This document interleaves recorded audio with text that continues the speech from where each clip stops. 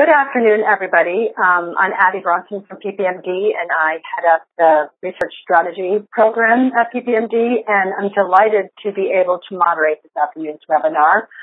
Today we have Catabasis, who is going to be speaking on their Phase 3 program, their trial called PolarisDMD, a Phase 3 trial of Edasalonexent, a novel NF-kB inhibitor for Duchenne. Before I introduce our speakers, I want to let you know that we'll have time for questions at the end of the talk. We always leave time for you for us to answer questions. So if you have a question or you need more clarity on something, submit your question in the chat box. We'll answer as many as we have time for in this webinar, and any that we don't get to, we'll make sure that we get to them by email after the webinar is done. This webinar is being recorded, and we'll have it uploaded probably in 3 to 4 days, so you will be able to go back and listen to it at a later date if you want to. Now I get to have the great pleasure of introducing today's speakers. We have Joanne Donovan, who is the Chief Medical Officer from Catabasis, and we have Maria Mancini, who is the Vice President of Clinical Operations. And now I'd like to turn it over to Catabasis. Thank you, Abby. Good afternoon. This is Joanne Donovan. Thank you very much to PPMD for the opportunity to have today's webinar. We are quite excited to share information about Edasalonexent, an NF-kB inhibitor, and our Phase 3 PolarisDMD trial in boys affected by Duchenne. Thank you, everyone, for joining us today. So Catabasis is a public company, and we'll be making forward-looking statements today. Today's webinar is going to start with our vision at Catabasis and an introduction to why we are studying Edasalonexent, as well as the previous clinical trial results with Edasalonexent. I'll introduce Maria Mancini, our VP of Clinical Operations, to review our Phase 3 PolarisDMD trial in detail, and then I will wrap up with our goals for the future. We'll be happy then to take any questions that you may have. A great deal of progress has been made for those affected by Duchenne over the last 30 years, and in particular over the last several years. We have companies attempting to restore dystrophin by targeting specific mutations, companies working to replace the defective gene with dystrophin similar to that in Becker muscular dystrophy, and we have companies like Catabasis that are targeting the underlying pathways that drive disease progression. But the work must continue. We need therapies that benefit all people affected by Duchenne, that slow progression of the disease in skeletal muscle, and also address the underlying cardiomyopathy. And we need therapies that will improve the quality of life and address what is important to those affected by Duchenne. Our vision with Edasalonexent is to benefit everyone that's affected by Duchenne at each stage in their lives. We are starting with early intervention in the 4 to 7-year-old boys because we believe that starting treatment early will provide the largest opportunity for benefit. As part of our development plan, we also plan to expand our clinical development to the rest of Duchenne's community, including older boys and men affected by Duchenne. We understand that there's a broad community of individuals affected, and we believe that Edasalonexent has the potential to improve function both of cardiac and skeletal muscle for all of them.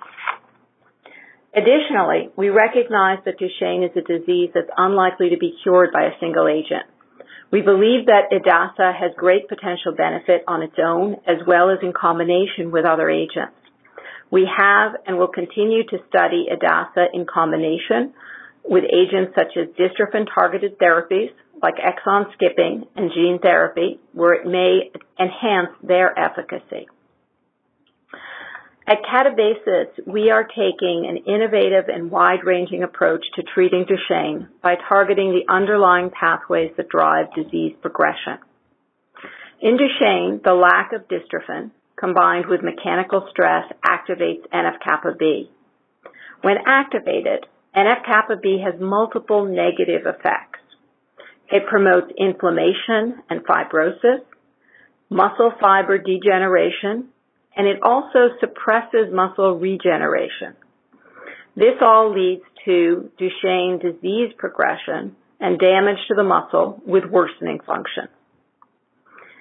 Edasalonexent is an oral therapy designed to inhibit NF-kB.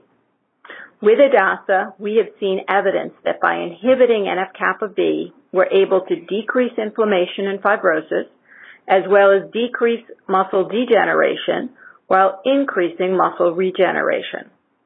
The impact on these processes has great potential benefit in Duchenne, and we've seen preserved muscle function as well as substantially slowed disease progression in the clinic with Edasa. And I'll review these results in more detail shortly. We've targeted NF-kB because of the potential for broad therapeutic benefit in Duchenne. NF-kB is known to be a key link between the loss of dystrophin and disease manifestations and progression in Duchenne. NF-kB is chronically turned on in Duchenne and is doing damage in multiple parts of the body, including the skeletal muscle, the heart, and in the bone even before steroids. By inhibiting NF-kB, we believe that Edasa will preserve skeletal muscle function as well as have potential benefits on the heart and bone health. We're studying Edasa in boys that have not been on steroids recently, as there is a partial overlap in mechanism between Edasalonexent and steroids targeting NF-kB. In our clinical trials, we're looking to understand the effects of Edasalonexent on its own primarily. Now, as you know, clinical trials are complex, and we look at the effects of a drug at multiple different levels. In the MOVE-DMD Phase 2, an open-label study, the study that I'll talk about, we studied Edasa in boys affected by Duchenne and have learned a great deal to help design our Phase 3 PolarisDMD trial.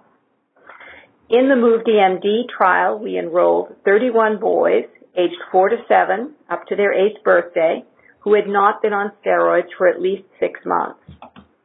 We were able to see that oral Edasa, going from left to right, it inhibited NF-kB in cells, as we had previously seen in animal studies, and we saw that inhibition increases as the dose of Edasa increases.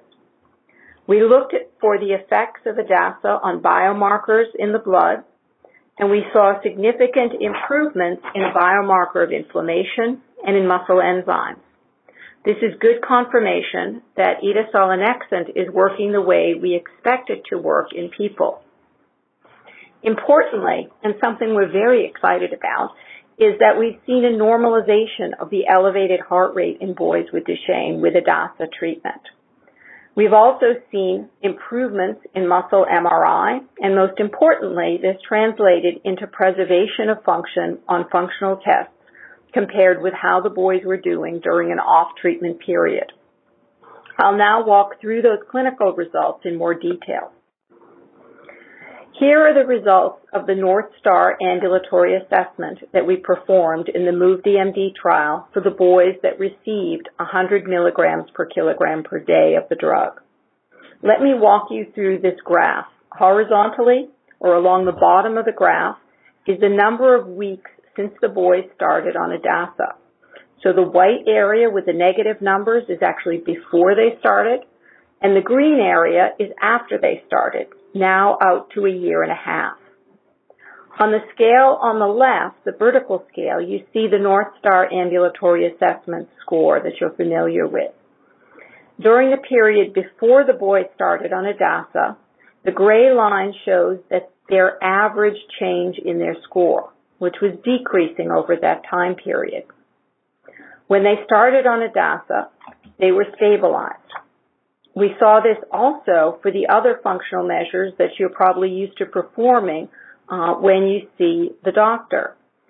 Running or walking 10 meters, climbing 4 stairs, and getting up from lying flat. You can see here that we saw preservation of muscle function and a substantial slowing of disease progression across all 4 assessments of physical function. Edasa changed the trajectory of disease progression from what was going on before they started Edasa. This preservation of muscle function, shown by the green horizontal lines, was observed through now 72 weeks of treatment. At this point, there are boys that have been participating in the MOVE-DMD trial for more than 2 years. There are boys participating that are 10 years old, they're continuing to walk, and we're very happy to hear from their families that they're doing well. For example, we heard that a boy receiving Edasa in the MOVE-DMD trial started being able to climb the stairs, alternating both legs for the first time. He was also able to pick up items from the floor without using the Gowers maneuver, something he had consistently been using previously. While these are anecdotal cases, it's also reflected in the whole group of boys, as is shown with the flat green line, with preserved muscle function over a year and a half and stabilized disease progression. Next, we have the MRI T2 results. An advantage of the MRI T2 measurement is that it provides an objective and non-invasive way to assess disease progression in Duchenne. MRI T2 as a measure of muscle health reflects muscle inflammation as well as the fat content of the muscle. We're very thankful to the Imaging DMD consortium that we work with. It has been supported by PPMD initially, and they have done an enormous amount of work to collect natural history data with MRI. We've also been able to use their excellent protocols and standardization that enable the collection of really robust MRI data in the MOVE-DMD study. We know that as MRI T2 in the lower leg muscle goes up, the gray bar, function gets worse. And that's exactly what we saw was happening before the boys started taking Edasa. We observed an increase in the MRI T2 there, almost 4 milliseconds per year, before the boys were on treatment. The graph shows the muscle improvements that were captured by the MRI T2 assessment, with Edasa significantly improving the rate of change of MRI T2 at all of the treated time points compared to the off-treatment period. At each of the time points, Edasa produced a significant improvement in the MRI T2 score compared to the off-treatment period. As I mentioned, in addition to the improvements of assessments of muscle function in MRI, Edasa also significantly improved biomarkers of muscle health and inflammation in the MOVE-DMD trial. These included CRP, a global measure of inflammation, as well as all 4 of the muscle enzymes that we measured, which included creatine kinase, or CK. We were very pleased to see the durability of these results over the course of Edasa treatment, supporting positive effects on muscle integrity, and that the muscle enzymes and assessments of physical function are all moving in the desired direction on treatment. You can also see here the heart rate results. As you know, cardiomyopathy is a tremendous concern in Duchenne and, in fact, the leading cause of mortality. The first sign that we see in boys is a heart rate that is higher than that in unaffected boys, and this stays high as they get older. The next sign is the development of fibrosis or scarring in the heart, and that's more likely to happen in the boys that have higher heart rates. As anticipated, the boys that were enrolled in the MOVE-DMD trial had an elevated resting heart rate. Following initiation of Edasalonexent, we saw that the heart rate was significantly reduced from about 99 beats per minute to about 93 beats per minute. This is actually the average heart rate for boys in this age range that are not affected by Duchenne, which is encouraging, and it's something that we're going to be following up on in the phase 3 study. Now, many of you are familiar with the extensive side effects of chronic high-dose steroids. We've heard from those affected by Duchenne and their families about their experiences with weight gain, how they stop growing taller, challenges with behavior, and the experience of even having cataract surgery at ages as young as 10. The impact of delayed puberty and being mistaken for younger than boys are.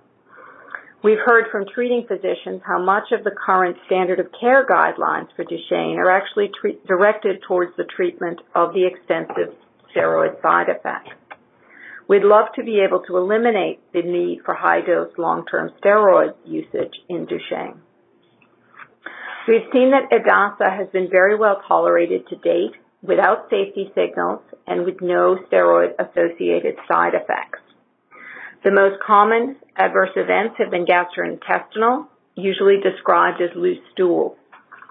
We've been very happy to see that boys taking Edasa have been growing similarly to unaffected boys, moving along their growth curves as expected for their age, without any excessive weight gain, and they're continuing to gain height. This graph shows the percentiles for BMI for the boys in the trial based on the percentages for boys unaffected by Duchenne. When they started on Edasa, their BMI was above average, and you'll see that their BMIs have actually trended down over the year and a half that they've been taking Edasa towards the 50th percentile. Perhaps this is because they're a little bit more active. The last point I want to make on the MOVE-DMD study is that we enormously appreciate the efforts and the contributions of the boys and their families. We know this is a burden. They've participated and they continue to participate in the MOVE-DMD trial. We'd also like to thank the clinical trial study staff that have made all of this progress with Edasa possible.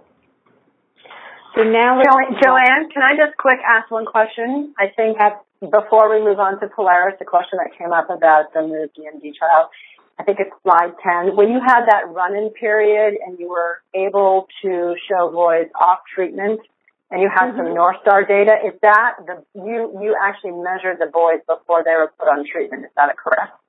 That's exactly right, Abby. We measured them in an early part of the study where we only gave a few doses before that, and then we measured them before they went on Edasa for the long term.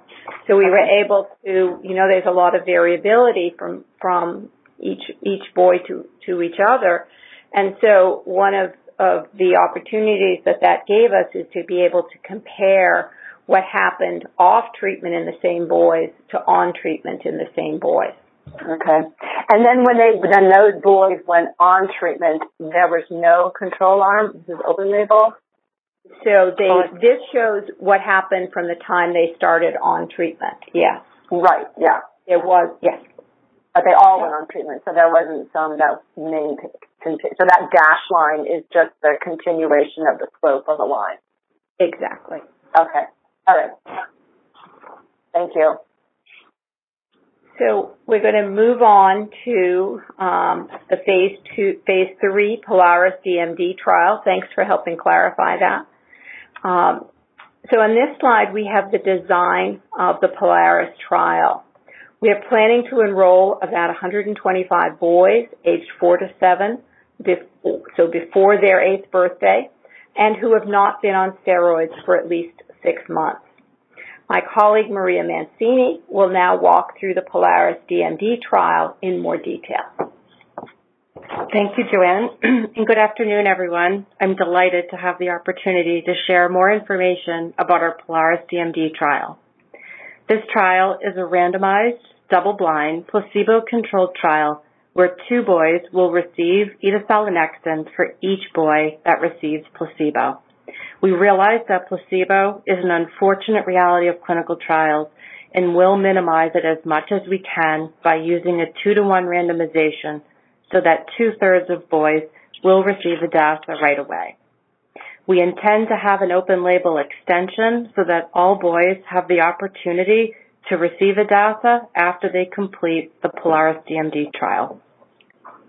We have heard from many in the Duchenne community about the burden of trial participation, so we tried to minimize site visits and patient travel where possible. Site visits are every 3 months in this trial, which is largely possible due to the good safety profile of Edasa. We have also streamlined the tasks that will be performed at each visit, balancing these activities with the assessments that we believe will be the most informative for learning about Edasalonexent in this trial. I'd like to walk through a summary of the inclusion criteria for the Polaris trial.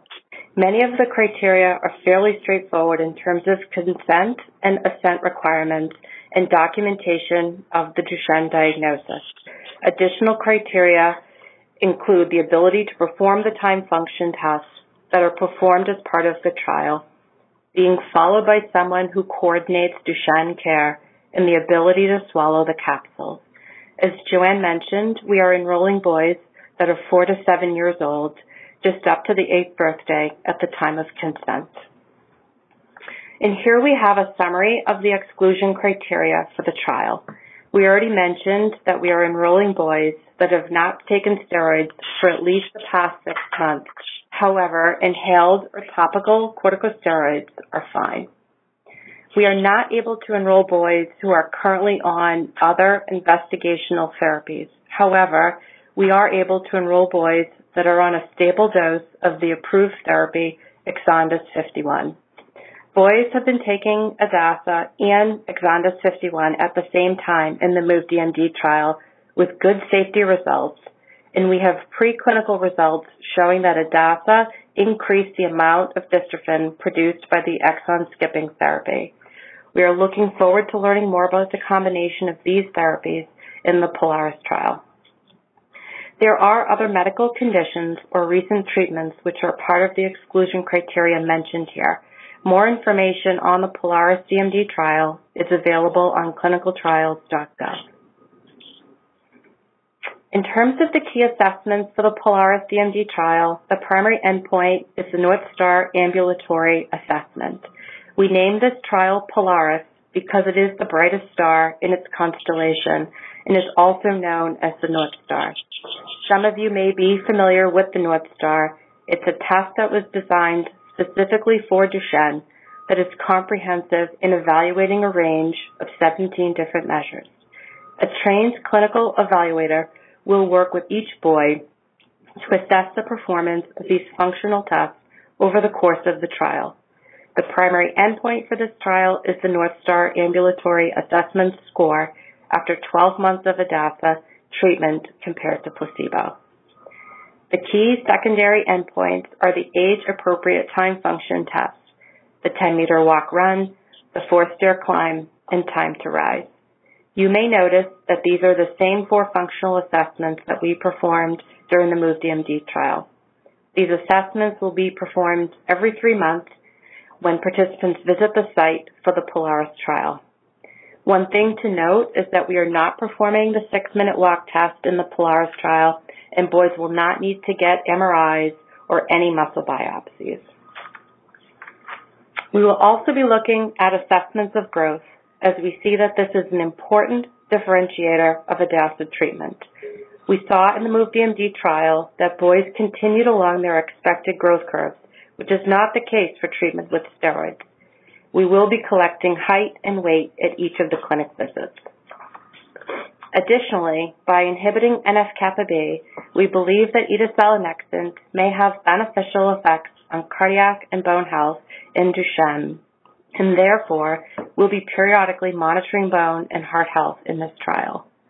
We have seen preliminary clinical as well as preclinical results that support the potential benefits of Edasa on the heart in Duchenne, and preclinical results that Edasa does not have the detrimental effects on bone health associated with steroids.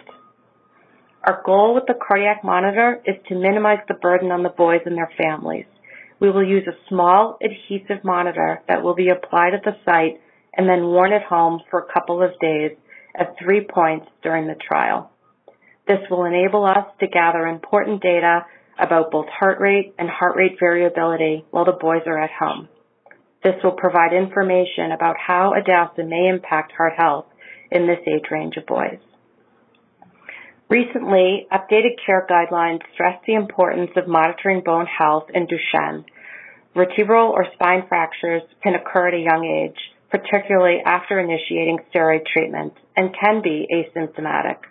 Further, they make it more likely for the boy to have another fracture. As part of the standard of care, x-rays of the spine and bone mineral density measured by a DEXA machine is recommended at baseline in boys with Duchenne. We are including both of these bone assessments as part of the PolarisDMD trial so that boys have the opportunity to assess their bone health in this early age range and to monitor any changes as they grow. Turning to the study drug, Edasalonexent is provided as a gel capsule, and that dose is 100 mg per kg per day. Boys will take the capsules 3 times per day with food that has some fat, such as a glass of whole milk. For example, for a boy that is 20 kilograms or 44 pounds, he would typically take 2 capsules in the morning, 2 capsules midday, and 4 capsules in the evening. We have 2 sizes of capsules so boys can determine which size works better. Practicing swallowing the placebo capsules occurs during the screening visit, but families are encouraged to practice swallowing before coming to the site. We will provide many straws to the trial sites, which enable the boys to learn the feeling of swallowing the capsules while drinking the liquid through a straw. We were glad to see that the boys in the Phase 2 MOVE-DMD trial did very well with capsule swallowing. Another way that we have minimized trial burden on participating families is by having almost 40 trial sites globally in hopes that most of the families that are interested in participating will have a site close to where they live. This map of the U.S. and Canada shows the approximately 25 sites that we expect to have in North America. The first 2 sites are active and enrolling patients with additional sites to be active in the coming weeks. We also expect to have trial sites in Europe, Australia, and Israel, and expect that they will be open for enrollment next year. We will share information about additional sites on social media, on our website, and on clinicaltrials.gov, so these are good places to check for interim updates. The cost of travel for both the parent and patient will be provided by Catabasis. And now I will pass things back to Joanne for the last section. Thank you, Maria. We believe that Edasalonexent and the PolarisDMD trial may be a good fit for many boys affected by Duchenne and their families. We very much appreciate the positive interest that we've gotten from the Duchenne community about the PolarisDMD trial. As we've reviewed today, we have seen positive results with Edasa in the clinic consistent with the preservation of muscle function, and are pleased with the safety and tolerability profile and the absence of steroid-associated side effects, as Edasa is not a steroid or steroid analog. We've designed our PolarisDMD trial with the objective of minimizing the burden on participating families as much as possible, with clinical trial site visits every 3 months. We'll be covering the cost of travel to the trial sites, including for the screening visit. There has been strong interest from families participating in MOVE-DMD trial to also include siblings of boys in the MOVE-DMD trial, and we anticipate being able to do so in 2019, and we'll be sharing more information about these plans in the coming months. In summary, we're developing Edasalonexent as a potential new standard of care for Duchenne. Edasalonexent is an oral therapy that's demonstrated preserved muscle function in young boys with Duchenne in our MOVE-DMD trial. Our vision for Edasa is to treat all people affected by Duchenne regardless of mutation from the time of diagnosis throughout their lifetime. Importantly, Edasa has the potential to benefit both the skeletal and cardiac muscle disease in Duchenne. And while we are developing Edasa to be taken on its own, we also believe it has great potential to work in combination with other therapies. In some cases, like exon skipping and potentially gene therapy, Edasa could even enhance the activity of these dystrophin-targeted therapies. As we've talked about earlier, Edasa has a favorable safety and tolerability profile that could help boys continue to grow and mature like their unaffected peers. Before we wrap up, I'd like to quickly introduce on the slide the rest of our Catabasis team located in Cambridge, Mass. At Catabasis, our mission is to make a difference in the lives of patients and their families. Our lead program and the current focus of our company is Edasalonexent. We're developing Edasa to treat all patients affected by Duchenne, and we are passionate about our work. We are grateful to all of the Duchenne community members that we've met over the years and how they have helped us to understand how best to develop a potential new therapy. And finally, thank you so much to PPMD for the opportunity to have today's webinar and to share information about Edasa and our Phase 3 trial with all of you. We deeply appreciate all the support and guidance that PPMD has provided to us over the years. Thank you for everyone for joining today's webinar. You're welcome to email our clinical team with any questions, and as you see there, we can be reached at PPMD trials at Catabasis.com. We are providing frequent updates on Edasalonexent and the trial, so please feel free to follow us on Facebook or Twitter. And if you're interested in seeing these updates, you can also find more information on our website and clinicaltrials.gov. There's also an opportunity on our website to sign up to receive the quarterly newsletter and information updates about Edasa. So I'd be happy to take any questions at this time about Edasa or the PolarisDMD trial. And for those of you that may be listening to this later as a recording, please feel free to email us with questions at dmdtrials@catabasis.com. So thank you. Thank you, Joanne and Maria. That was really wonderful. I think this is really some exciting data and a great trial design for going forward. It's a really good opportunity. We do have some questions that have come in. And first of all, I guess I want to, you've positioned this as this is going to benefit all boys. And when I think of all boys, I think of ambulatory and non-ambulatory. Can you talk a little bit about your vision for, where this might end up in terms of that? Absolutely. We know that there's a great need in the non-ambulatory population, and particularly with the potential for cardiac benefits, we would love to see Edasa in clinical trials there. So we are working on planning that. That is part of our clinical plan. We're not in a position right now to announce that, but we see it as very important. So you're thinking about it, yeah. Okay, great. And another question that came up, and actually, so clearly you're also positioning this to be a way to deal with the inflammation other than steroids and avoid all the side effects. So was there ever thought, and I know this changes trial design, but this is also a question some folks had about doing any kind of a head-to-head comparison with steroids or prednisone? Why or why not? And that's a good question. One of the things, a couple of the things that we've incorporated in the trial are to kind of make those safety comparisons with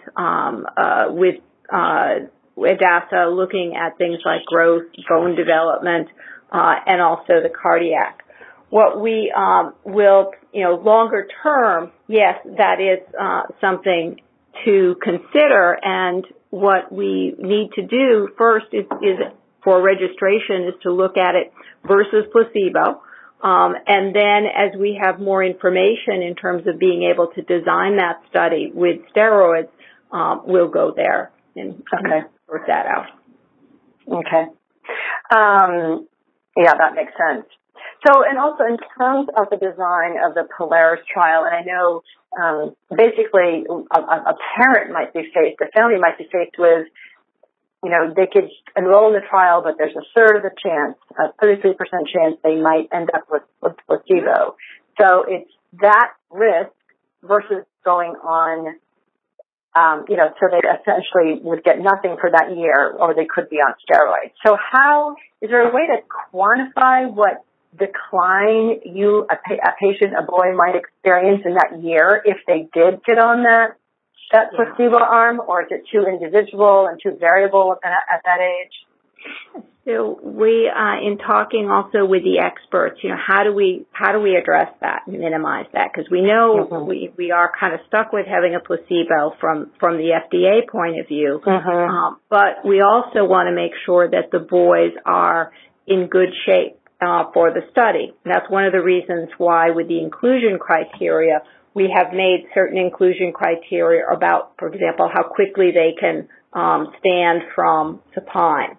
And we know that as long as they're within that group, they are unlikely to decline in a meaningful way over the next year. So after that year, they are eligible. We'll have an open label study to continue on with Edasa.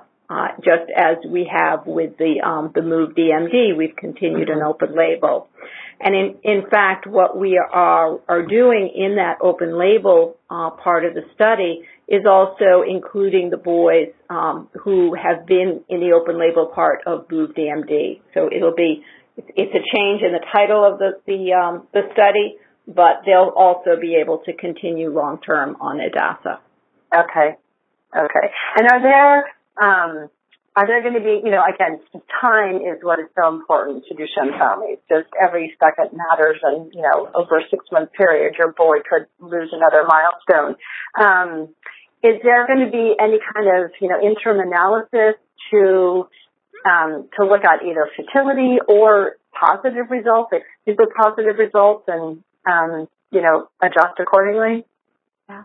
So the Data Safety Monitoring Board, which is made up of experts in Duchenne, and there's also a parent representative on that board, they will follow the data periodically to look at both safety as well as efficacy, and then advise the company on any changes, because they'll be able to see the data in an unblinded fashion. They would then be able to advise the company on any changes in design that they would recommend. But we, of course, won't see the data. They would see that in an unblinded fashion. Right. I'm muddling this one through my head. It's about data sharing, and this is obviously a big topic in general in drug development, and especially rare diseases these days. So the question came up about if, these quarterly visits that they're having and all these, the North Star and then some time function tests are being assessed.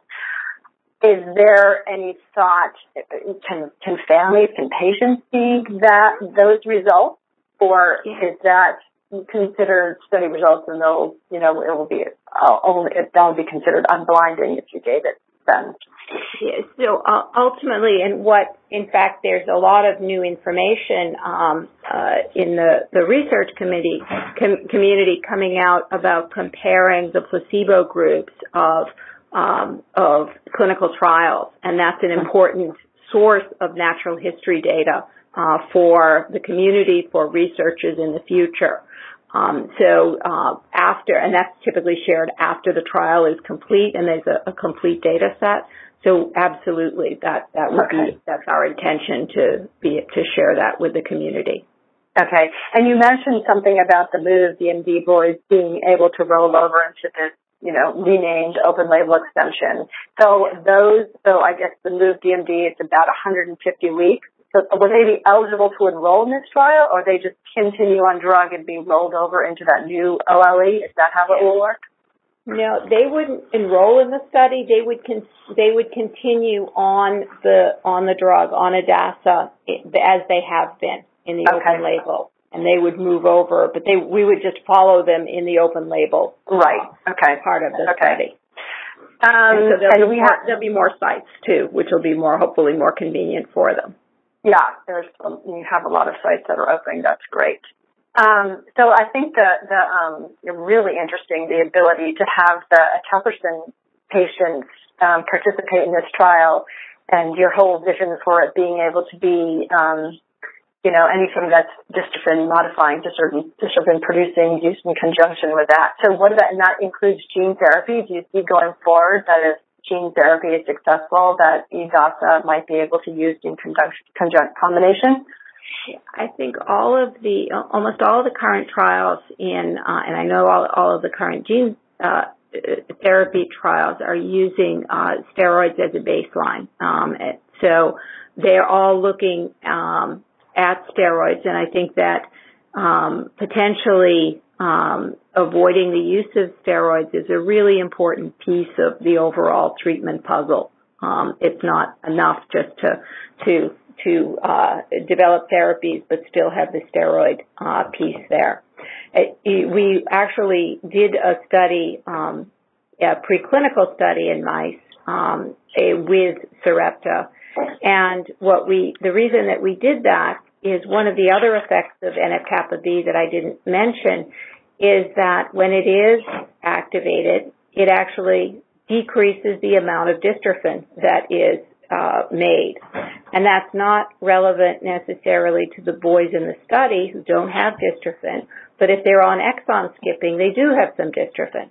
So that would potentially increase the amount of dystrophin. That's a long story, I realize. But what we did see in the mice is that when you combined an exon skipping agent plus Edasa, there was more dystrophin than if you just gave the exon skipping agent alone. So that was the reason for then including the boys on eteplirsen in the MOVE-DMD study, or allowing them to start on eteplirsen. And you think that mechanism will spill over not only into gene therapy too? It has the potential to. Okay. There's a question about the open label. Are they, so the MOVE-DMD boys that are on the open label, are they still going to be required to go to a 3-month visit for assessment? Good question. And they later, when they've been on it for a while, they go to a 6-month visit. So, but that's more in the details of the open label, and we'll be announcing all of that in the beginning part of the year. Okay, so you haven't started enrolling yet. You're just at the very beginning of getting sites activated. Yep. Yeah. Okay, so and if you are interested in participating, what's the process to have the child assessed? Is it you could look at that map and find a site that's going to be enrolling. Find the nearest one, go there, that's the process? Yeah. Let Maria answer that. Yeah, that's a great question, Abby. So many of the families we hear from come through the DMD trials at Catabasis.com, and our process is typically to just understand their location, and then we connect them with a site as the site is becoming active. And then we really fully hand that family over to the site, and then the site can begin pre-screening activities. Okay. So here's a question about actually the results of the trial. Is it possible to quantify the amount of percentage to which the drug inhibits NF-kB? So I guess it's talking about the biological mechanism, not necessarily the clinical outcomes. Yeah, we have measured that in adults in the phase 1, and we've seen that Edasa inhibits NF-kB by about 70%. In animal models, even 50% is enough to make a significant change in the way the animals function and in the way the muscles look under the microscope. So we believe that we have sufficient suppression or inhibition of NF-kB to have a therapeutic effect, and we've shown that in the boys in terms of the genes that are activated by NF-kB. We see those turned off in the blood of the boys that were in the MOVE-DMD trial as well. Okay. There's one last question here. It's kind of an interesting one. It's about comparing. So, have you ever compared Edasa's ability to inhibit NF-kB to that of the omega-3 fatty acid? And the reason that somebody's asking that is because the omega-3 is part of the molecule. Part of it. It's hooked together, and so that's kind of where one of the pieces it's made from chemically. And it's much stronger at inhibiting NF-kB than the omega-3 fatty acid. Right, because if you did your preclinical work correctly, you would have known that neither of the components are as good as the combination. Yeah. Let's see. Well, there's no more questions that have come up. I just think this is a very exciting program, and really looking forward to getting it going and seeing the results. Yes, we are too, and it's only because of all of the contributions of many to get here. So yeah. This has been a great collaborative program to work with you on. I'm so glad to see the progress you've made. Oh, so here's a question about how soon do you expect the trial to begin? Maria? Yep. So we are actively identifying patients. So screening has begun for this trial, and we expect all of our U.S. sites. It will take some time, but they will be all up by the beginning of next year. And this is not a mutation-specific trial, right. but you do have to have confirmed DMD, Duchenne. So right. There's a question about if there going to be any DNA screening done by the trial.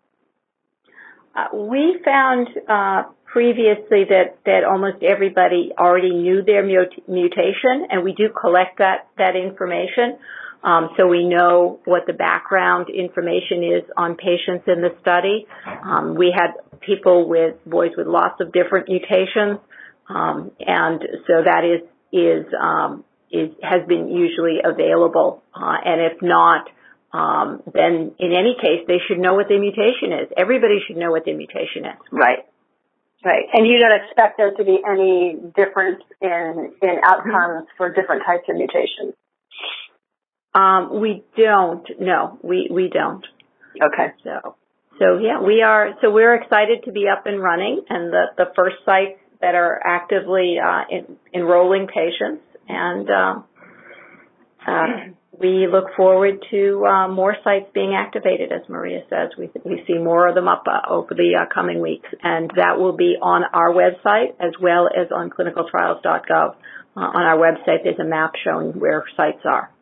So I hope in a year or two we will be hearing from you back again about some interim results.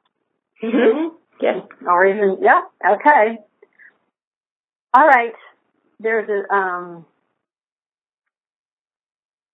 here's a question. I think you'll answer this one offline. I think I need to coordinate offline for this one. So I want to thank everybody, Maria and Joanne especially, for being on the phone, and all the listeners. Again, this will be posted very soon. And if you have questions, there's an email address right there on the screen. And we're just so glad you were able to join us today. So thanks, everybody.